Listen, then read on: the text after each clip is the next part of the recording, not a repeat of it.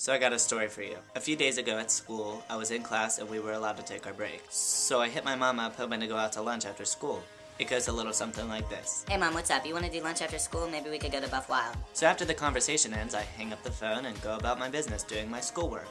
Out of nowhere, somebody that I don't even know and or like comes and sits at my table that I was sitting at. They said something like this. So, I'm really feeling Buffalo Wild Wings. Can I come? What? How rude! How rude to invite yourself when number one, we don't even talk.